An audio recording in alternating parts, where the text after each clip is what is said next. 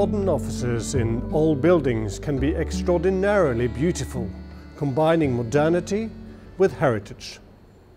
But making them work, making them fit for purpose, can be very difficult. We are here at an old school in London, which Zaha Hadid Architects have converted into a haven of creativity and collaboration.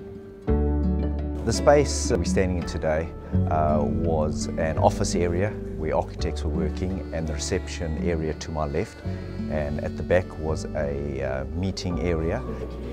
For the staff that was seated here, I think sometimes it could be a bit distracting if there was a lot of deliveries, if there was a lot of guests coming in.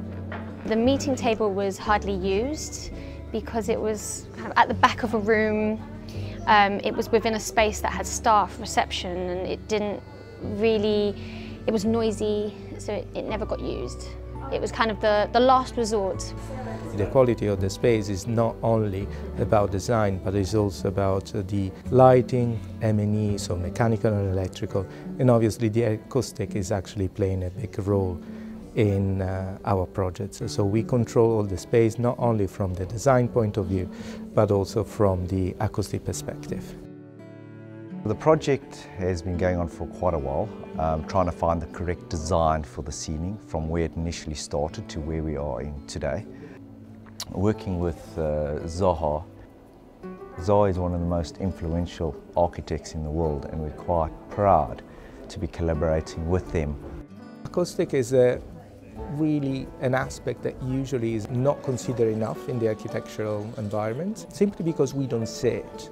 So we are so keen to have a beautiful space, but not so many people, or not enough architects are paying attention to the acoustic environment that is so crucial.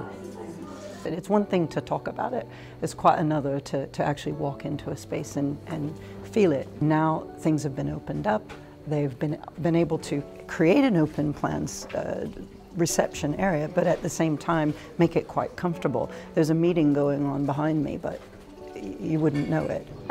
Now I can't hear them at all right now.